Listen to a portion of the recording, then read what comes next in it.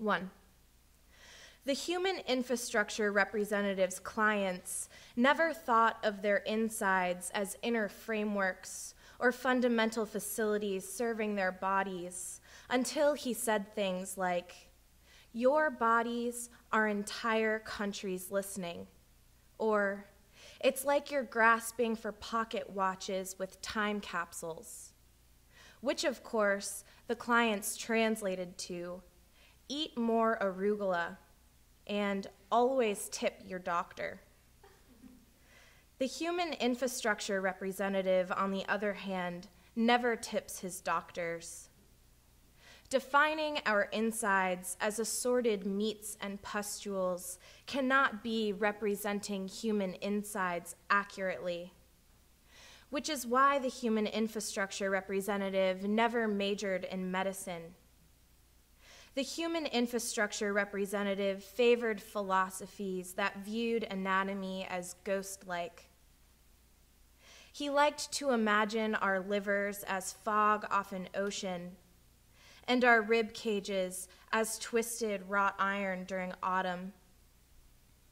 The insides were never threatening or merciless, only troubled and tragic like rivers. A headache meant that the canaries had escaped from the iris. Vomit was the rowboat finally moving. Cancer was sometimes soft and swan-like, but many times the swallow sang before the dawn. The human infrastructure representative perceives his chore as blinding. As humans, he thought, we are programmed against ourselves. As humans, we try not to imagine hearts as weather patterns. A human infrastructure representative can sometimes only work with the mind. An infrastructure knows its limits. It knows the consequences of being any place and leaving it, of being any place and staying there. 2. It is important to start small. Our insides can be breached, but they will know we are breaching them. A human infrastructure is not a cave that asks for passwords. Our infrastructures are reserved, but they can sense doors opening and closing. They know when sparrows have crossed the divide, and they follow them to where they are flying, quietly waiting for us to notice their absence, which we do for a time, and sometimes try and glide on their tailwind, more often than not, falling much faster than we can ever bear to explain to the people who examine the wounded and wonder why on earth we put ourselves in a position to fall.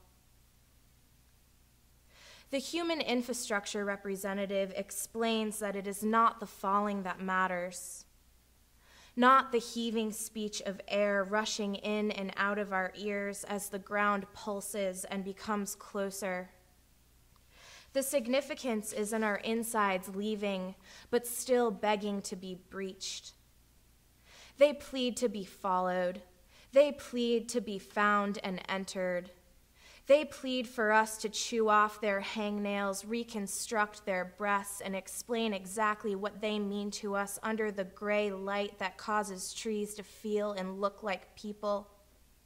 But they refuse to make it simple for us to reach out and touch their chapped and blood-red lips with our limited vocabularies. Our hearts start raining. Our vaginas will not withdraw from the race. The pancreas wipes the toilet seat with its shirt sleeve before sitting. Canaries sing. Rowboats float in bile. Passwords are not prerequisites, but caves can only speak in code. 3. We are forever standing in cemeteries, forever swimming in the amygdala, the soul's breath. But I have to exit to tell you this. I have to leave because the paper is drying and the paper wants to taste the tongue's breath always.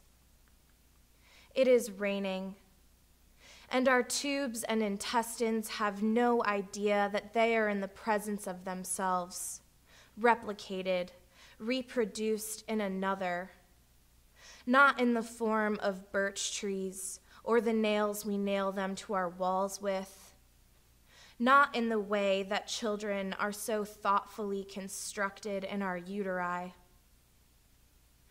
There is a moment of wishing for the honest things, rowboats being simply rowboats, water waiting to fall from its cloud, and when it does fall, falling into hair freshly washed, resisting temperament, a hat pulled over eyes in the hope it will be removed.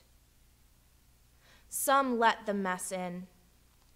Let the vomit heave up from their stomachs to their throats into the porcelain dolls that remind us of our humanities. A bird singing of its existence at gas stations, wondering what boxes we stack in our basements and how they are not hidden from the ones we try to not love. We don't love the solitude shared on our own time. We don't love the veins that connect the whites of our eyes to our white skulls. We don't love the shit forced out of our rectums, but we love the action. Because the action is the fight we are facing as the day turns in and calls us back to the toilet brushes and couch cushions that so sadly need us. That's all. Thank you.